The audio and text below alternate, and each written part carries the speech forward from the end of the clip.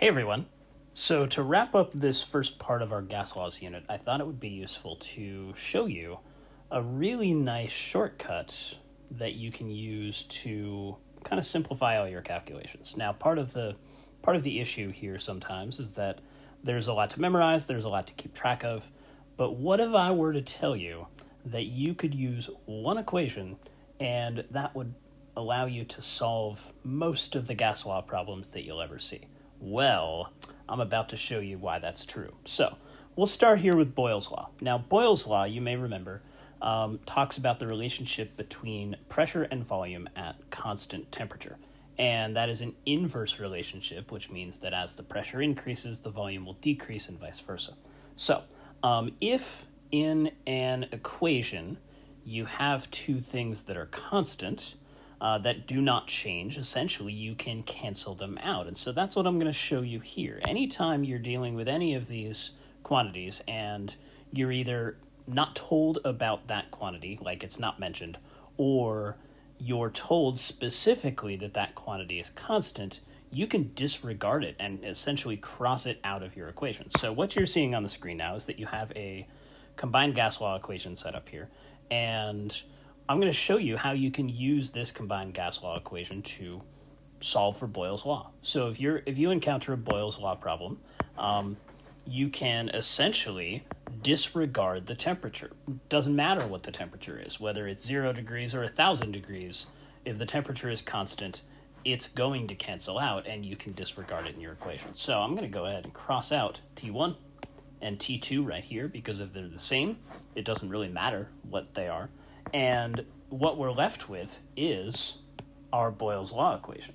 P1 times V1 equals P2 times V2. Now, you could remember that equation on your own, or you could just use the combined gas law equation to derive it.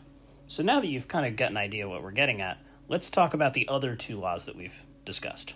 So here we have Charles' law, which talks about a gas at constant pressure and says that the relationship between volume and Kelvin temperature, remember our temperature always has to be in Kelvin, is a direct relationship. That is, as the temperature increases, the volume will also decrease. This is what we see in a hot air balloon. So if we have constant pressure, then in our combined gas law equation that you see on the left here, we can cross out pressure. And what we're left with is the equation for Charles' law. V1 over T1 equals V2 over T2. Then we plug in our variables, we cross multiply, and we solve for whatever quantity we don't know. So again, we've used the combined gas law equation and just canceled out pressure, and we're left with the familiar equation that we've used in the past.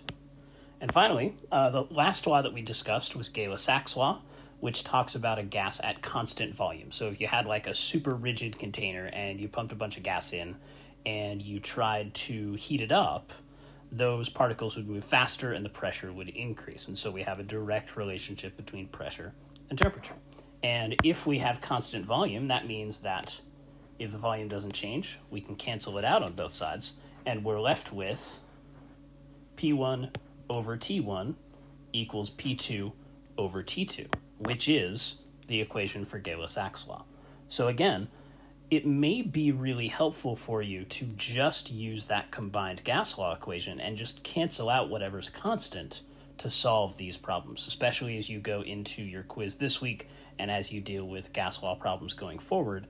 You need to know one equation, and that will help you solve anything that comes your way. We will add one more gas law after the break, or maybe later this week, but this will allow you to solve anything you've seen up to this point. Hope that's helpful. Have a great day.